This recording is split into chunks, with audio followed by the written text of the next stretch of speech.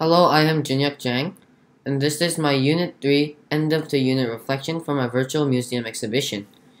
So the first part is the research process, and the first question is, describe your actions to organize the research with your team. My actions that helped organize the research with my team was that we gathered different sources of information, and whenever I found a good source of information, I was able to share it with the team and tell them the benefits and the disadvantages of the source, and together as a team, we decided whether to use that information or not. And the second question is, which resources did you use in your research? The resources that I used was both online and offline, which meant that I used both online articles and books in our classroom.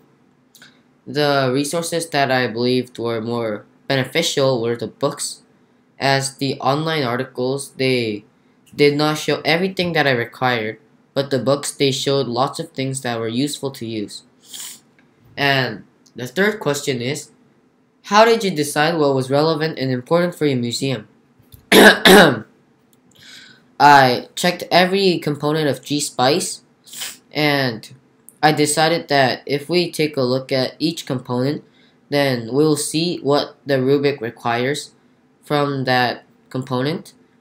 So after reading the rubric, we searched keywords from the required knowledge, and after we searched the keywords, we took a look at multiple sources of information, whether it's in books or online articles. And then as a team, we decided whether it was relevant or irrelevant. And after it was decided, if it was important, we would post it on the museum.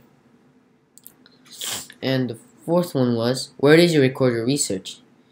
I personally recorded them first on the website first, and then I made them bullet points, and after I made the bullet points, I was able to take those bullet points away and summarize all those bullet points into one long paragraph.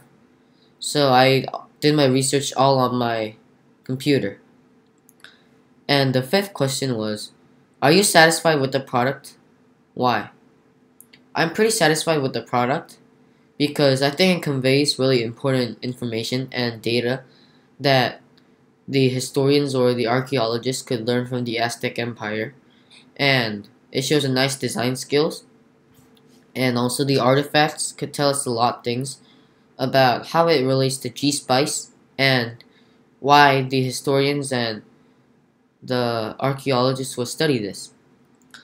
After I was done researching, I checked to make sure that it was relevant to G-Spice and why the archaeologists and the historians would study it, and so I included all of those information in the actual museum.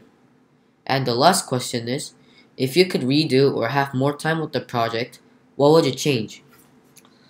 I would probably change the way that we started off our initial group work, because our first group work we did was not set like actual times, like the due dates for each of these components.